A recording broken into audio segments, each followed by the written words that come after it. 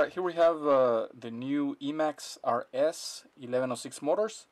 They come in three different KV values: 4500, 6000, and 7500. These were sent in by EMAX for review, so thanks EMAX for sending these test samples so I can put them through the test and share the results with my viewers. Thanks a lot. So they come in this anti-static bag, and as you can see, I guess to avoid counterfeit, they have, I think they have this they have this scratch serial number there for each of the motors. So that's for the anti-counterfeit measures. They kind of list the specs right here: KVs, dimensions, number of cells, what propellers to use. But anyways, we almost never pay attention to those. And they include a set of stickers and a bunch of screws. These are all Allen screws, different lengths. So here's the motors, pretty good looking. They look just like their bigger brothers, the RS motors. Red bottom and with the black top. So something interesting is they have two different sets of mounting holes for the props. These two are the typical ones, the more common ones for most of the props we use. So let's see what they weigh. It says 7 grams on the packaging, on the specs. It's 7 grams. So, and they come with this is 50 millimeters worth of wire. So that's one of the things that I think EMAX should revise. Maybe provide a little bit longer, maybe, oh, I don't know, maybe 80 to 100 millimeters, so that we don't have to splice wires when we use center-mounted 4-in-1 ESCs. So that would be a good addition to have. Makes it easy. So let's see what it weighs. So this weighs 7.4 grams. So they do list 7 grams for the motor without wires. I believe that. 0.4 grams for these wires. Yep. Sounds about right. So it's the usual EMAX construction. Pretty good quality. Everything feels pretty tight. So let's take it apart and see. I'll just give it a little inspection. So as we can see, the stator is, it measures the nominal 6 millimeters, so no surprises there. 6 millimeters tall, and as usual from EMAX, pretty neat windings. One thing I did notice on this is that they're using 2 millimeter motor shaft, so that's pretty good. That's pretty good. They went with full 2 millimeters. Most of the motors will use 1.5 millimeters. So these are 2 millimeters all the way through, and then it's turned down here for the prop. So that's pretty good because that achieves two things.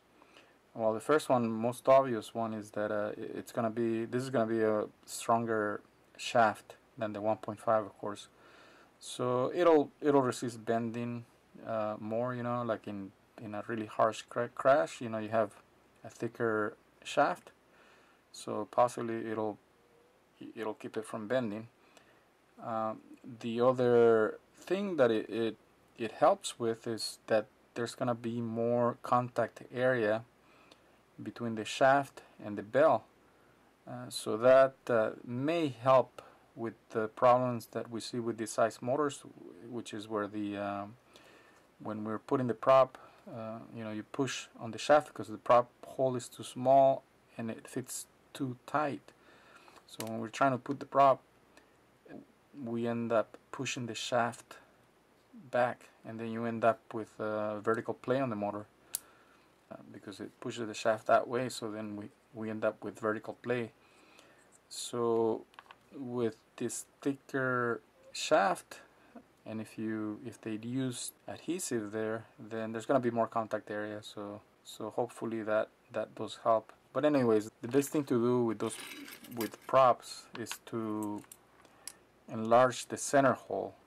You use a 1/16 drill bit, and I've mentioned that in my other videos. You use a 1/16 drill bit and then just kind of like well, you just enlarge the hole, and that way it'll just go right in. And that hole is not, it's really not used, because you have these two other, the two screws, they locate the prop, you know, they'll center it just fine, so there's no issues there. That works really great. So a viewer on YouTube suggested that. Yeah, one other thing I noticed, which is not very common on these size motors. Actually, I think this is the first motor I see that they're using balancing mud right there. You see the blue epoxy there. So it looks like they actually went ahead and dynamically balanced these bells. That really shows how EMAX is very concerned about quality control in their motors. You know, balancing these small motors, it's the first time I see it. So overall, very well put together motor. So we'll put all these through the thrust stand and see how they compare against the other 1106 motors that I've run so far. So you know, we'll have even more 1106 for the database to have an idea of which motor is more powerful, you know, with the different props, and how they handle each of the props, you know, how many amps they draw. Which gives you a good indication of how the motor will perform in the air. You know, if a motor is going to be a lot stronger than other motors, then of course it's going to be more powerful once flying. Alright, so let's go to the thrust test and see how these motors do.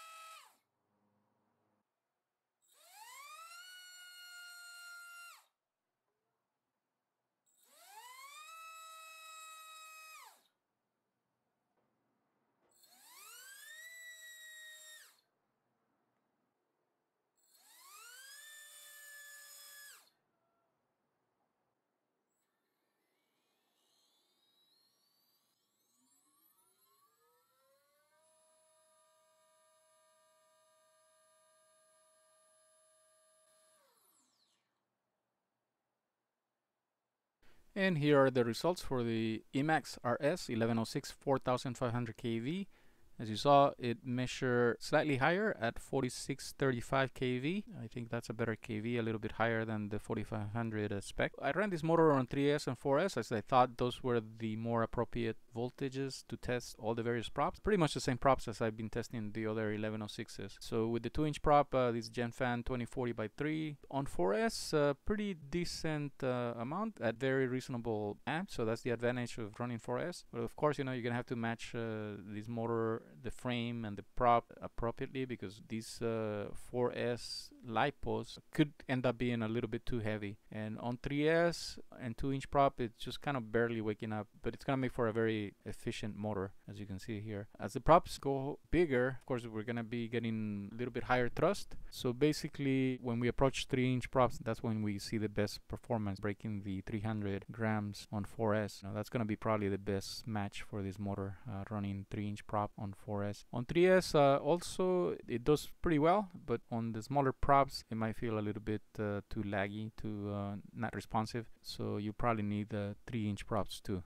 To run 3S. As you can see here with the triple braid prop, we see it doing pretty well actually, almost 300 grams, just barely at 10 amps. Pretty good motor, you know. This one of course is gonna have to be matched with the right frame and battery, so you can get the best performance. So pretty interesting to compare this one to the other 1106s that I've tested. So you can pull those Excel spreadsheets from the test. The links for the spreadsheets are on the video description.